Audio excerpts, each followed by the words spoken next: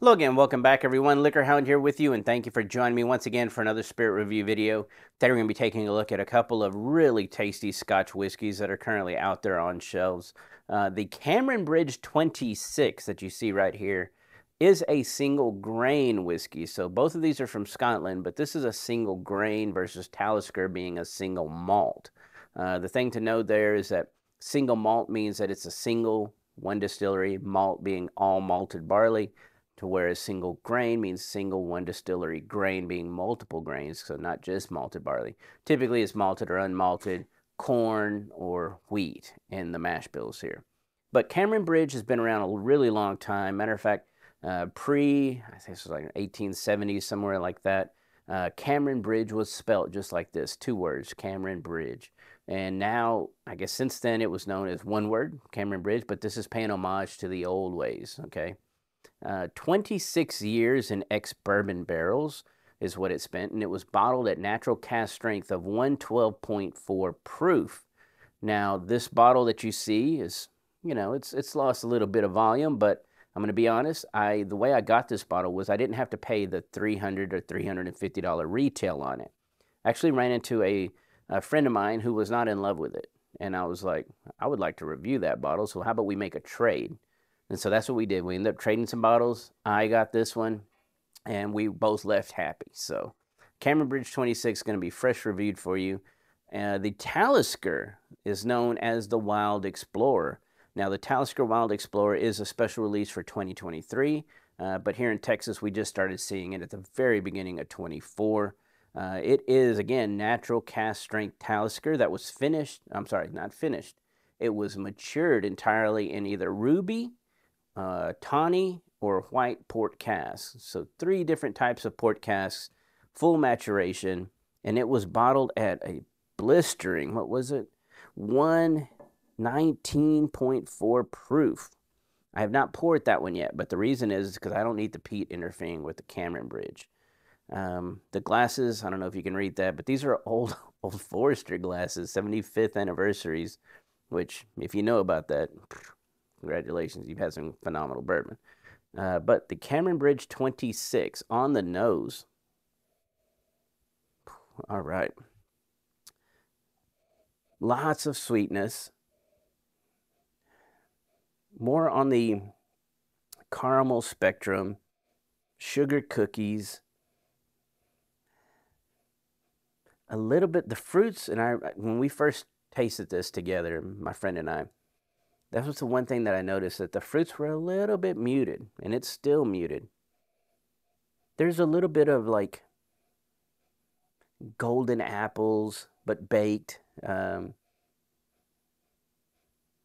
it's, what else is there? Maybe a little bit of light white plums in here.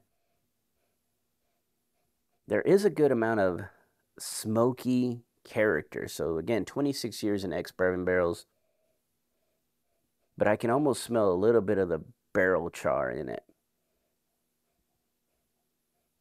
No special finishes or anything like that on this single grain. A little whisper of tropicalness. Now, I had to get to the edge of the glass, but I do pick up a little bit of papaya, and that's about it. Spice component, cinnamon, not much beyond that. But it is a smoky little whiskey. All right, here we go on the taste. At 112.4 proof. Wow.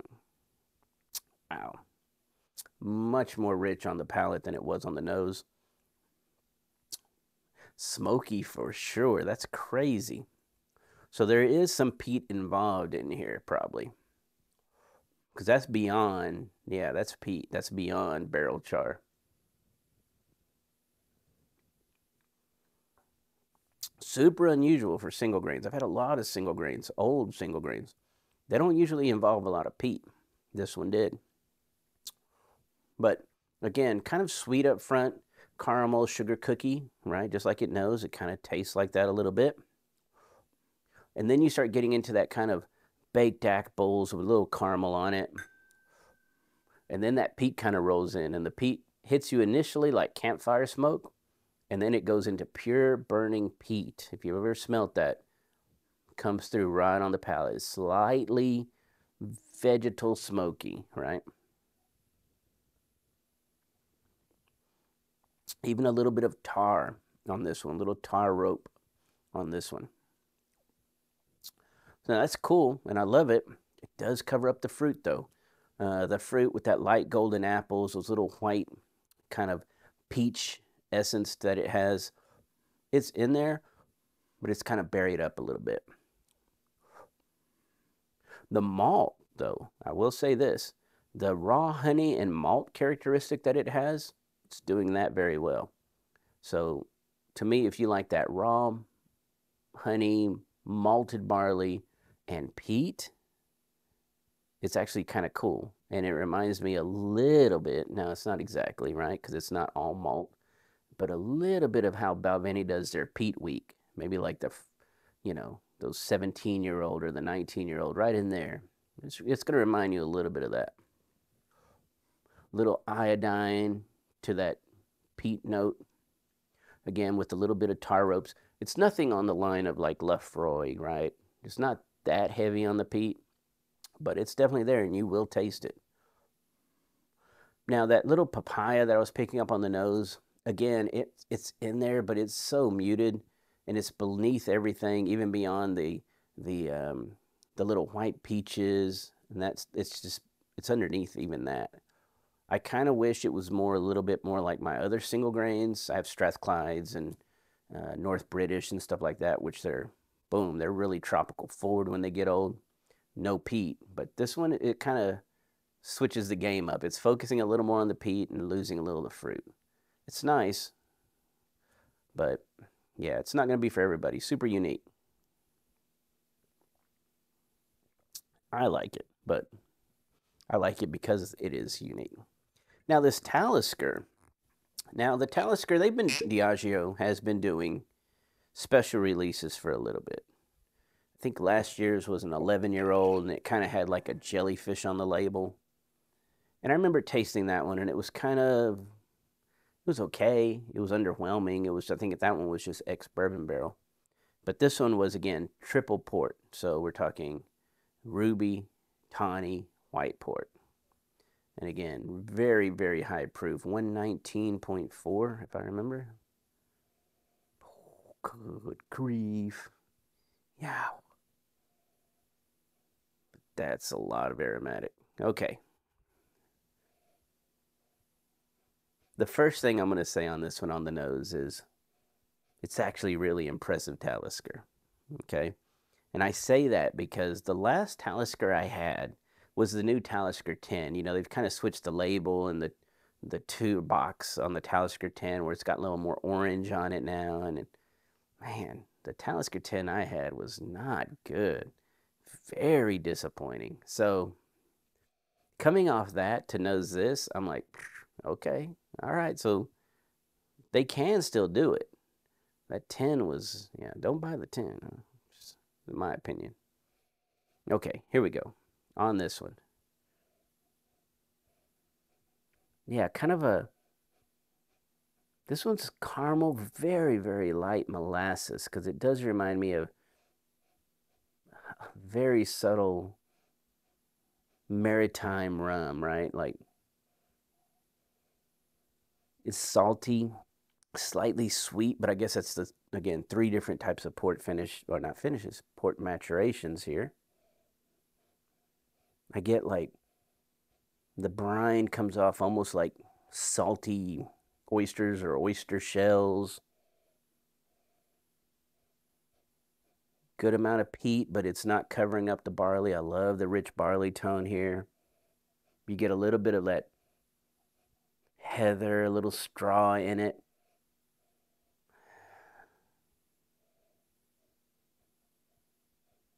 And soured fruits. This one goes into like,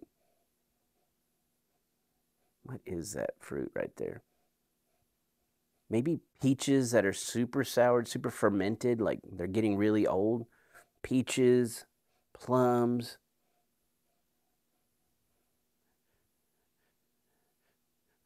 Yeah, it stays right about there.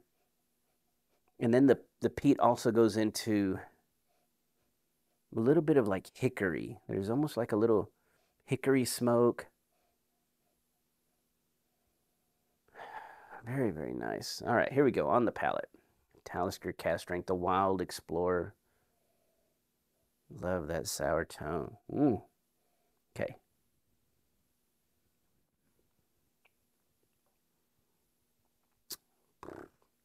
Medium high viscosity. Yeah, that's good. Oh, it's got a lot of raw honey. I love that. A lot of it. All right, let's run it through. Medium high viscosity.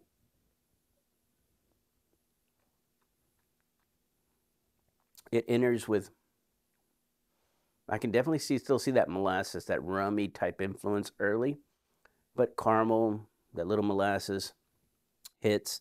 You get that little rush of that barley malt coming up in with old orange oil aspect to it.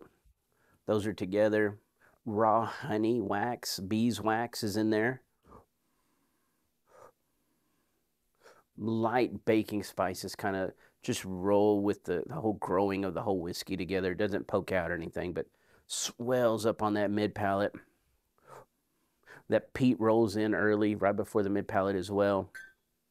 There's a little bit of like a barbecue sauce component to this. So like the sour fruits and that amount of peat comes off smoky but sweet and sour type tone, and it just reminds me a little bit of some barbecue sauce.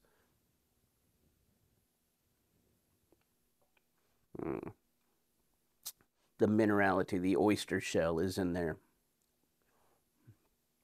The saltiness, the brininess of that kind of sea air in with that little hickory smoke. So it's almost like you're having a campfire there at the beach, but you're burning hickory logs, right?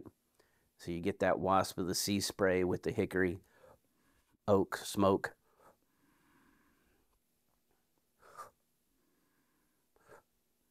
The peat is clean, super clean. It doesn't even go into like creosote or, you know, this one, the peat was going into like a little tarish. It doesn't even do that. It stays real clean. Again, with the plums, it's really sour plums. I love that about this one. It's very straightforward Talisker. A little bit of that kind of on the spice component. It's cinnamon, little white pepper, but it's nothing too big, too bold. So if you happen to see the Talisker, the Wild Explorer out there in the tube or just on the shelf, I think price point wise, it's 120, about 120 to 140, somewhere in there. It's a pickup. I think that's really good Talisker. The Cameron Bridge at 300, 350.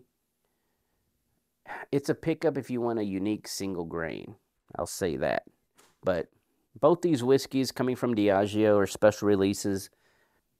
But if you enjoyed honest, straightforward reviews like this, consider joining me over at patreon.com/LiquorHound. That's how I'm able to self-purchase bottles like this to review for you. So I'm not beholden to any distilleries. Diageo is not sending me any bottles.